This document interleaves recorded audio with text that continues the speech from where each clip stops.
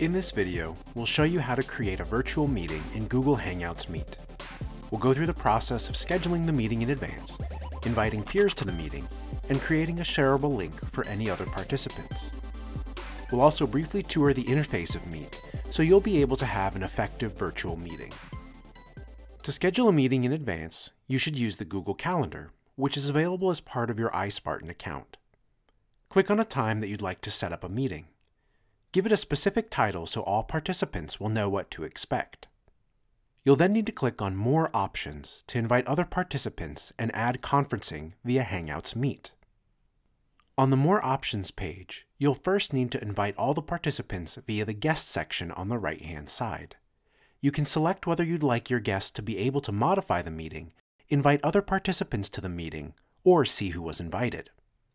Once you have your guest list, click on the Add Conferencing drop-down on the left and select Google Hangouts Meet. You now have set up a virtual meeting. You can click on Manage Details next to the conferencing to find a shareable link that you can copy and send to others not already on the invited guest list, perhaps like your professor. Click Save at the top and you've now completed scheduling a virtual meeting with all participants. On the day of the meeting, simply go to your Google Calendar, click on the meeting event, and click Join Hangouts Meet. This will send you to the meeting immediately. You can also copy the conference link by clicking the button on the right and send it to whomever needs it. Once you click Join Hangouts Meet, you'll be sent to a screen that will allow you to adjust your microphone and camera settings. You can then click Join Meeting. In a Hangouts Meet, you can see the other participants using the right side panel. You can also invite additional guests in that moment and use text chat functionality.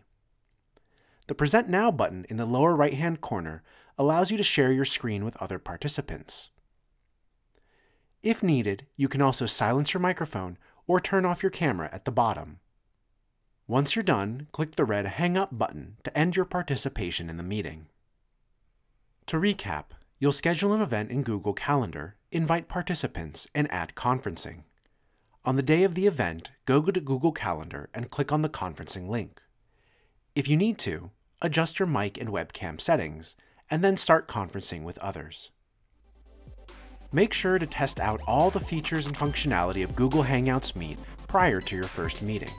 And it would be wise for all group members to have a test meeting to ensure everyone is comfortable with the platform.